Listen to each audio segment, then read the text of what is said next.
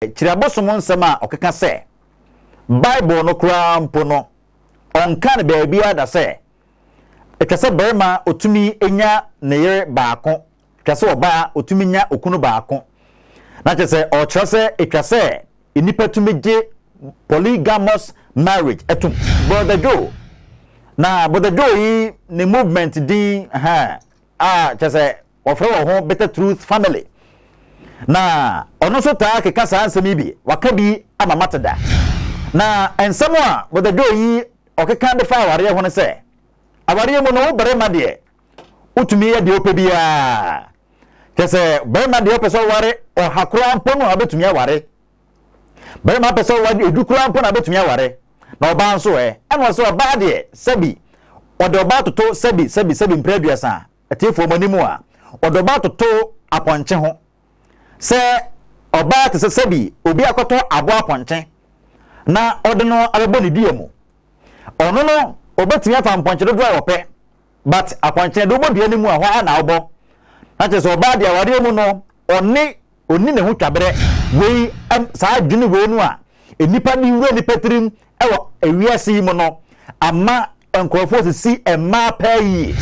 se Kyiriabosom be keka saa nsem wei brother Joe be keka saa nsem wei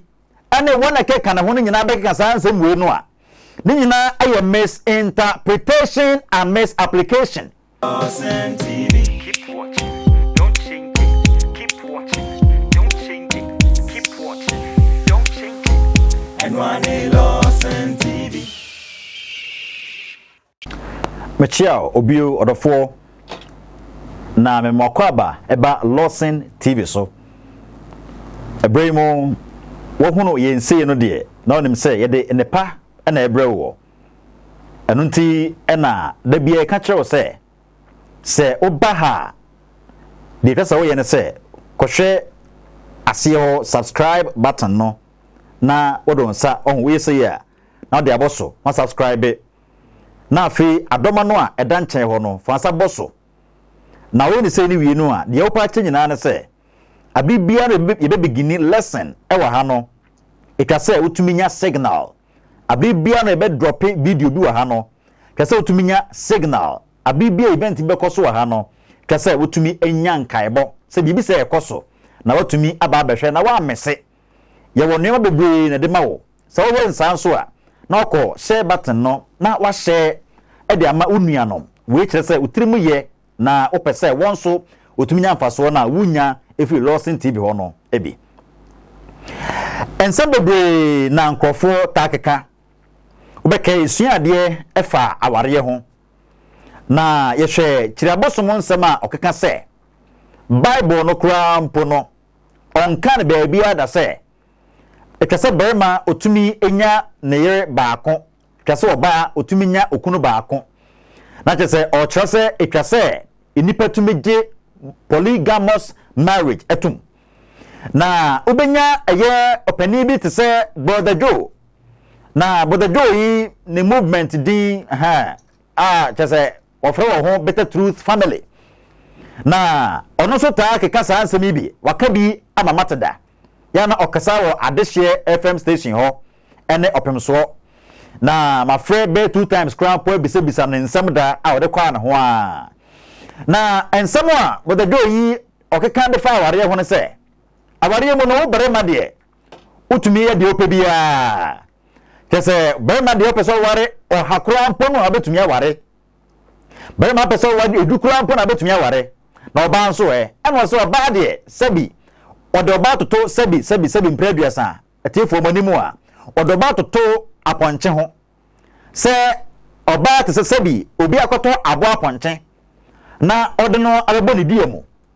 ono no obetumi afa mponche do ope but aponche do bodie ni mu a ho na obo na che so oba de aware mu no oni ne ho twabere berema no tumi de ope bia se otumi ware dodo a ope wei saa dwene wei nu a enipa ni wura ni petrim ewo ewiase mu no ama enkrofo si ema payi ma berema do no si ema sitru so bo wura Islamic umma no emu a berema no etumi ware dodo a ope oba no de we restricted wo de ne say ba akopɛ no anatena ho ba ukun no de ono no otimi fa be say 10 otimi fa be say 9 ana say miensa na wona wona de be den asisie ana kwaso wi asei say na bible no chechra na me nyina no say Kyiriabosom be keka sansem wei but the do I be keka sansem wei ane wona keka na ho nyina be keka sansem wei no a ni nyina aye misinterpretation and misapplication say one chere bible no mu yie na on fa bible no mu nsem no so enni dwuma yie so me ka misinterpretation a so for bible no na say obesua o kenkan a you learn how to interpret it well, interpret it accurately. Chechro mu yie enunti na wo be say biblical hermeneutics, that is the biblical science of interpretation, and a biblical exegesis. Say we lead it out and answer o chere bible no mu yie amani pe hunu passage na o kan ye no context no a word text na ho no de e pa kire that actual text na to free bible ne mo no de e pa kire me ka text a bibi te say ebia Matthew chapter 1 verse number 15. Some person ebia to Matthew chapter asem kan ebia person to Matthew chapter 1 verse 15 no asia okoko kan 15 na no kwa e text 15 no kwa no na as a man had tough time beer because we want to say go back to verse 1. Wa ku kin from verse 1 verse 2 verse 3 verse 14 akwa ko 15 no na no be now just about verse 15 now ko ti you know. That means say we go check the surroundings of that text, the environs of that text, the contextual aspect of that text. Superficial use of scripture no eno na de ekum ewiase and a bibi spiritual sophistry. Because spiritual sophistry, I don't know, I say, you're uncomfortable only very much intellectual, only orators. Say a bakasa, omunim kasapa ye, only educationists, omunim how to communicate, and for that matter, say obira no, na say or kasa to say yes, or flow nim die. Now so say, uto bo say a scrutiny ye, or Bible no more. You get to know say these people has really missed the mark. Just say wachia no kra waka bi asem no e de fa baabi a just say enye no kra asem no yo so 2 Samuel chapter 12 verse number 8 2 Samuel chapter 12 verse number 8 e kasafa eye ohene David ho e kasafa onyankopon ho e kasafa ohene Saul ne ho na e kire eye nuama hodua onyankopon edema David abra wode so na hinie efiri ne nsam no na ahai no ana bebre no akenkan na wakire mu se onyankopon kwapofo a awaredo so ofo a polygamous marriage eso ye bekenkan sa bia yi na ya kirem in its context na ya se sa na akire se den kwafo ka no ana se anya sa na etie oni bebe. Take your Bible with me. Let's turn our Bibles to 2 Samuel 12 verse number 8. 2 Samuel 12 verse number 8. Metre Samuel ngoma etoso mienu eti du mienu enchemu watwe. Making kind of no. The New King James Version. I gave you your master's house and your master's wives into your keeping, and gave you the house of Israel and Judah. And if that had been too little, I also would have given you much more. We ayabra na David na oko efumso mu.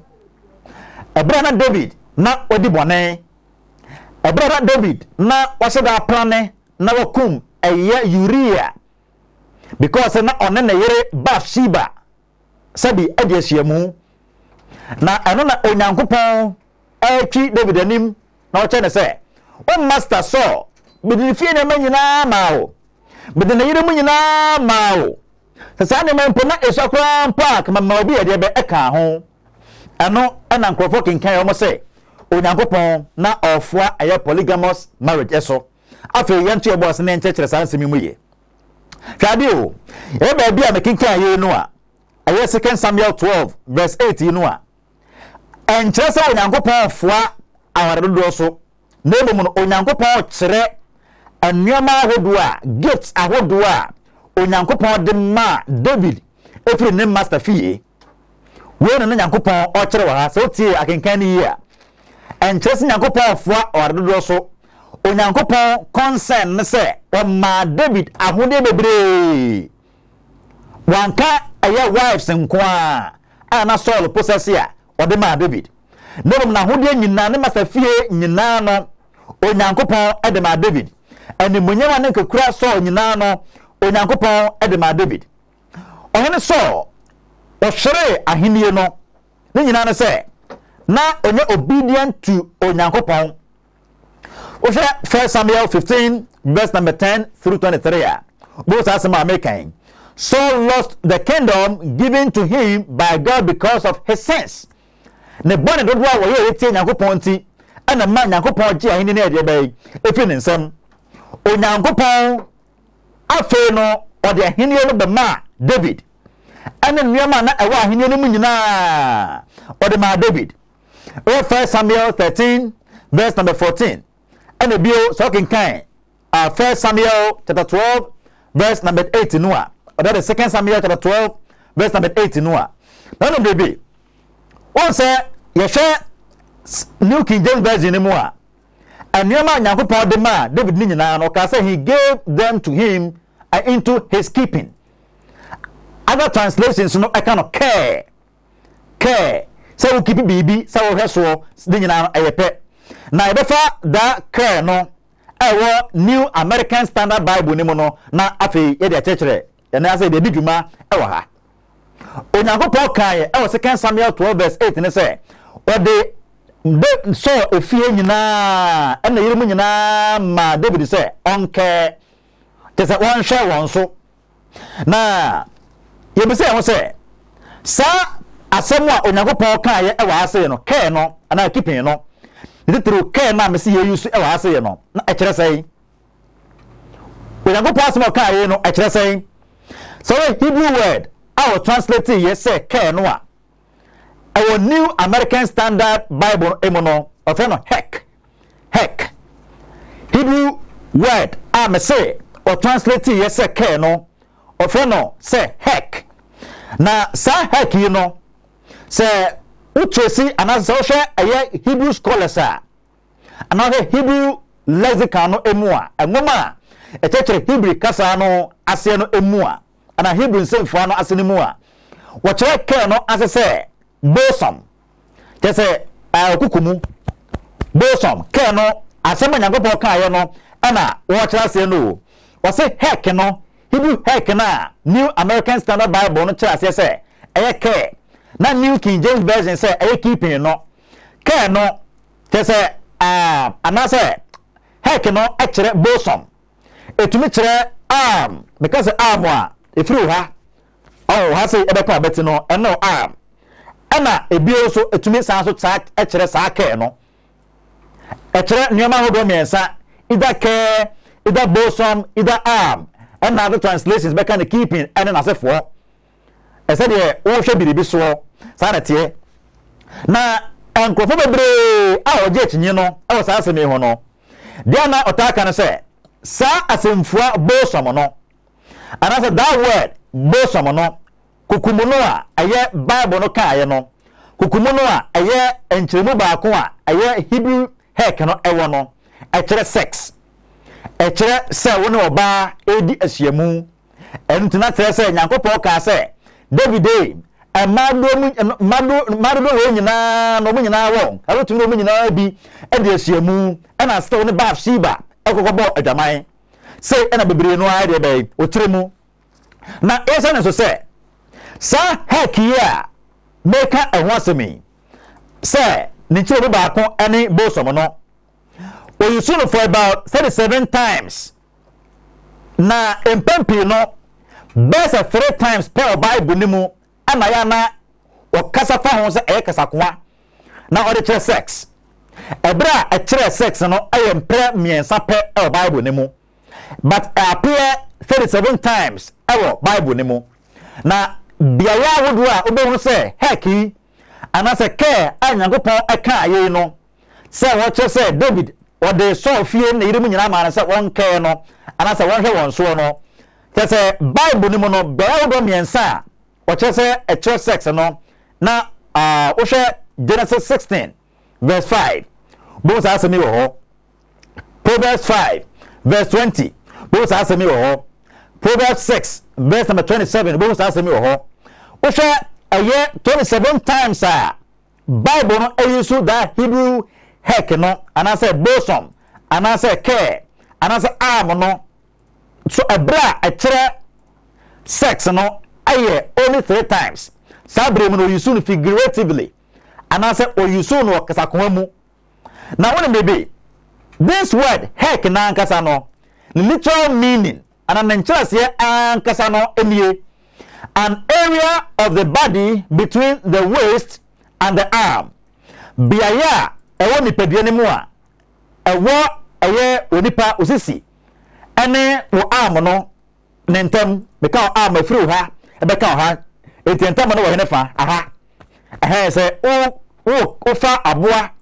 edne to wata so a ma ebi amaye enwada anase mpreko ananantweda no on se o fa aboa na pese o kire ke se aboa no pena asemu a o fa na to ha meboa se na oye no oba no o de to say e na oye no e kire se de be wo dwina bofra na ho anase o pena asem sanate goalkeeper na odapo ni mo no so bo ne ba bo so wa chi ni say won chi ni say e se o de gu e na bo ana o de say o kire se wa chi ade ni yi sana asem na de be etie na se hwe ni literal meaning no a ene empra hodo a kire sex Bible ni mo no a ye won say ene 2 Samuel 12 verse 8 no enye sa na kire enye literal say bia eye sex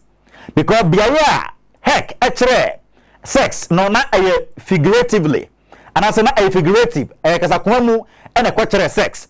and na ma scriptures no Genesis 16 verse 5 Proverbs 5 verse 20 Proverbs 6 verse number 27 now then baby ebi also sabahwe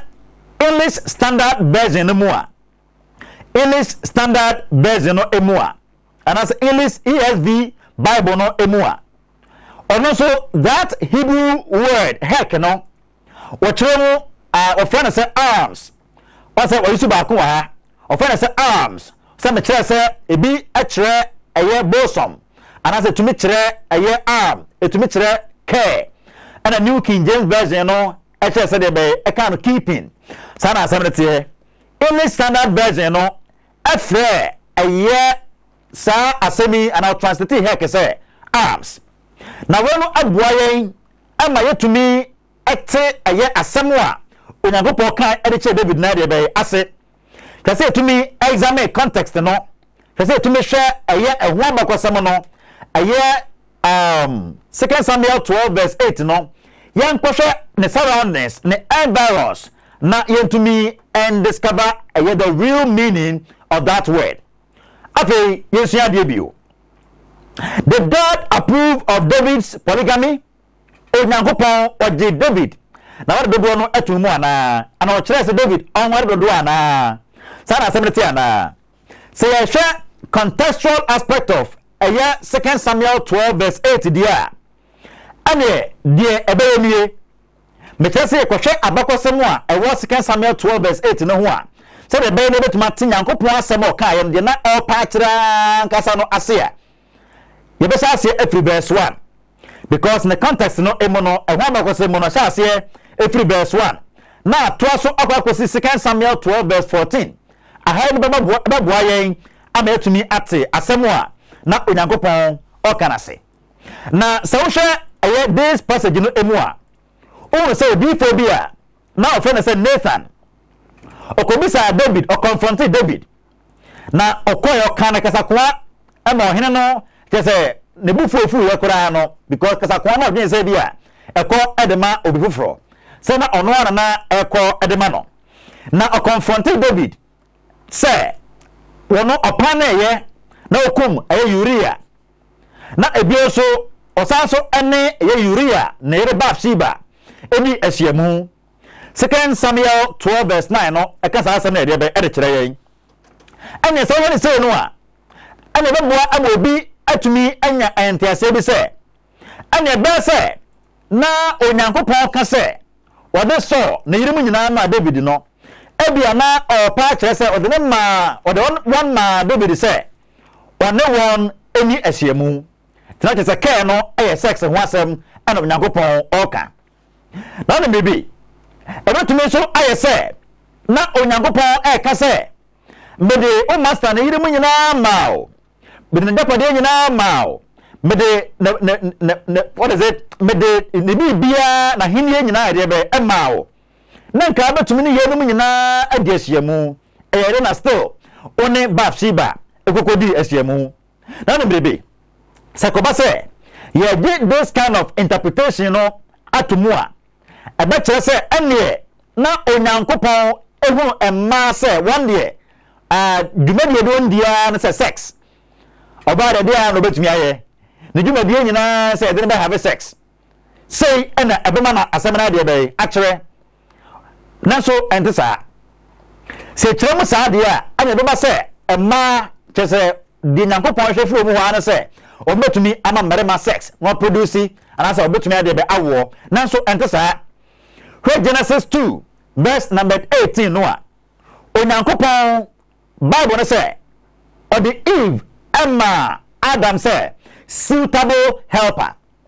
Yes, you or the Eve Emma Adam say suitable helper. When ya ne saso boafo or boafo papa or boafo be suiti Adam. The other boy Adam amani to me the nyama see. It's a boafo no better man peja no balance idea be no assume. Ha me boa wo nya na me nyina mo meso. Na yana so ko nkrase ni bia na do no se sabi ema no mema ni bi mfomu nya hwe bo so ba kro no sabi onyem na ne baba akoso na chi na so kenten na kan se enuma egum nya asem ketwa na ba ma ni krase kan odi na chi so no la san bi me hu bi che se me se na ba na ipo gine se na akoso wo wi ase mu ebi no fa ma na nya hwe so mo ye nko bi che se as a sex slave die de na ya sex eduru se ba ma se go ni be biribi dia na ato akrokro ba se woni ne bibia wi na che se ato papa woni so papa woni sisi a eduru anwumre dia na akrokro ba no nye sei ana yankopon aba ma se bia sex nkwanti na wo yo ema sa se mi no anya no kre onyankopon se oye Eve se oye suitable helper to Adam. Now baby this Hebrew phrase no and I say Hebrew cause sini suitable helper no and I say helper suitable no a chere say oba no onyankopon ayo no say oye obia che say oburo aye sex so che say enya sex nkwanti na oba owo che say oye something more than sex because we suitable helper berema sex obofour it entumi mwa ama ye nkyere mu say emaro ni nyina no onyankopon edema David say on care because obeso no mo have sex ntia da bi anya sa na asemnete emma sa asemi no aye de be aye very mad complicated utumi nkyere mu sa so Eve or complemented Adam ewo ekwan bebre so or complemented Adam ewo kwan akwaniasa nyina mu sana asemnete wona maybe say be wie ne sa no to me emma asamono enye nokre sa na bema onyankopon o contradict ne ho ana se be kire se onyankopon tese wa mo emayi nanso asamono entesa ye hwa dio e ka se to me akai se that Hebrew heck na America ehwo asamono oyusu no only 3 times our Bible ni mu out of 37 times figuratively edgina ho emma sex only those places in kwa. Therefore, yen to me and conclude say, sa passage you know, and a second Samuel, you know, 2 Samuel 12, verse 8, you know, a high no edge, that's what Yankopon or prove say, a year David on where the door, and I say what they are the way they be etumu. Bible say, so, o Yankopon before no, oh, now what the door, Sanity, and Nyankopon ni anso de ne ne beso David de ne ne akoso eye Solomon de. 1 Kings 11 verse number 1 through 10. 1 Kings 11 verse number 1 through 10. A very much clear from 1 Samuel say,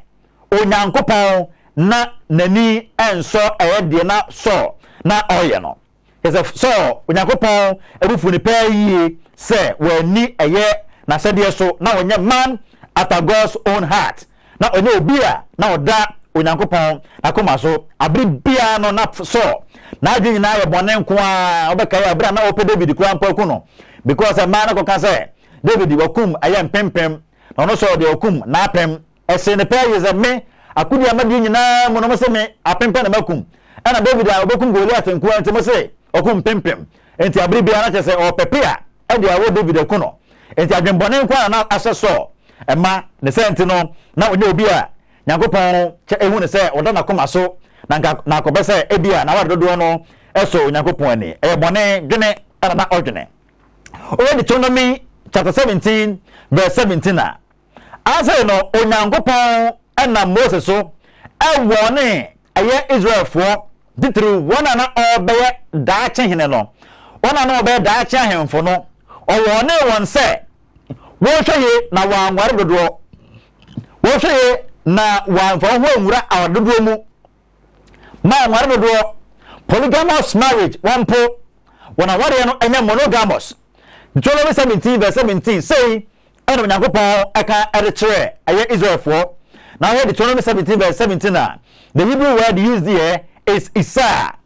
Isa is the most common Hebrew word and pempi no ya na original ema oba anase oyere na as enkaiba eba ha say enyina ene se odese enyina mu no de hunu nyina ne se Onyankopon wanfoa polygamous marriage so na ebomo no aye monogamy asama oka aye 2 Samuel 12 verse number 8 no ena nipa entias yi na mgiri se Hebrew word a use ye e wa ha say no ye de chechire mu na ye hunu biaye a echere aye sex aye biaye ahodo me nsape a biaye no e kire se enye sex ho asem ana no Nyankopon na oka na ebomo no se won hwe won so eno ho asem ana Onyankopon na oka na no bibi medi wuye kakra medi wuye kura no se umura aye nkramofo mu a ozo study a nkramofo so ba gisa etinye awura bi gidam gata okrasa bi yibi nkramofo gidie ni bi sana bodajo a obeta truth ono so ewo sa gidie bi enkofo bre na chechere sa Kyiriabosom ono so chechere sa se awadodo no aye na no bebe o hwe nkramofo mu a ho ewo omungomane mu aye Quran no aw Quran ne mo no wo chese Quran no na ogina so ade ware dodo Quran ogina so ade ware miensa anase enan na se uye Quran no muye na wo ne kasa oka ade fa aye aware hu no a empempi no ya na yesia contradiction bi ewo mu anase adentanta bi ede ewo mu ene se Quran no aka ewo suratul nisa ayat 3 Quran chapter 4 verse number 3. Ahai achre ikramofo merema say you should marry up to 4 wives if you are fair to all of them. Ware kwesi aye ema nan se obetumi de nokura chire wonyina ya sem ni yo ware kwesi ma nan se obetumi adi nokura achire wonyina se nya force no bebo a anya force ebio Sabasha aya suratul nisa aya 129 Quran chapter 4 verse 129 I say no Quran no actually say such fairness is impossible. Say unpabetuma ware e ma dodo e ma be se miensa enan wetuma no kura ade akire wonyina no ay impossible tika kire me Quran no o kire se kware dodo ana se na ware dodo o se untumi no kura nkire wonyina o se betumi dia betumi no kura kire wonyina dia ware ana o sa ba kire se untumi no kura nkire wonyina ana na o kire se na ware dodo enti aha no wa Quran no kire se enya ware dodo ay monogamy monogamous marriage no emono ana betumi di no kura akire oyerepa akope no sana tie Onyankopon emfo a aredo so se de gida mujata oka no Kyiriabosom ka no ana badajo oka no Onyankopon hyira o na oma unya entiase ewo adesua mu ebeko so sua de bebre kwaso na hwe Lordson TV na ye wona bebre edema say ni kaka ye no like na subscribe na share edema afoforo efama afoforo so say de be no so betumi ehunu abere bia ye bi dwuma bi sei watumi aba behwe bi bidin ene sebemboache yiri se onim nada na mana bese no so minim se ewo etwagu ewo screen no eso wo asem bisa bia obetumi afre na wabisa na ede odwo ene akomapa betumi akire wase ena nyakopon asem so bye bye. Mama Wakwa Baba, Waha Construction Company Limited. You use modern cost-effective building technologies to build state-of-the-art facilities. And yes, and so provide separate ancillary services such as architectural drawings, landscaping, renovation, electrical installations, and repairs. House management, plumbing, carpentry, masonry works, and the more come. Ebusia for Wawa Quintum, Mwana Wapida was done. I hear on a Kodanda, Makamfu Waha Construction Company Limited. It's a month. The Denbiara PDC Biara saw you school done, chapel done, restaurant. From a Waha Construction Company Limited. Nantumada, who be seen the Kamadamo, Sapeda Washadumo, Oboshadamo, Capimabra, Ababa, Apache Wodan. So we're going to Nasa PDC Wooden was Central Region, Ashanti Region, Western Region, Greater Accra, Ghana Babyara. When you're in the able contact to one. Kululu Biani, Waha Construction Company Limited, Woko Yarati. What Denbiara PDC Biara on your problem? Now, yeah, repairs is so. You're able staffs in Woho 24/7. Time being here when Biara. A from one eye, I bet you do. Waha Construction Company Limited, Cape Coast, Kakum do, Abrajukwa Road, Waben Kakum, MA Basic School, Abrosano Biana, our first floor. A bit my from 055-026-8598. Email wahaconstructionlimited@gmail.com. Social media handles Instagram, Twitter, and LinkedIn on Waha Construction Limited, and Waha Ghana on Facebook. A bit my visit one website www.wahaconstruction.com. Waha Construction, no job too big, no job too small.